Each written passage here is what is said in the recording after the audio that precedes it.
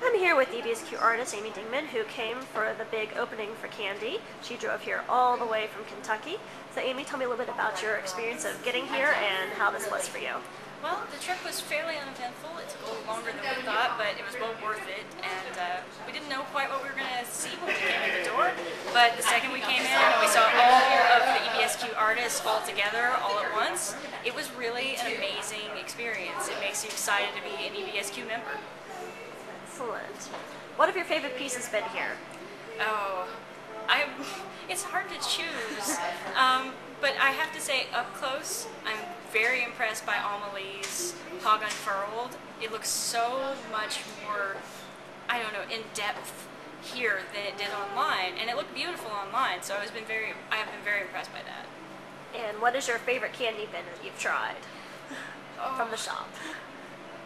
White chocolate with raspberries. It's been that was pretty phenomenal, I have to say. But I also have a weakness for the cashew clusters.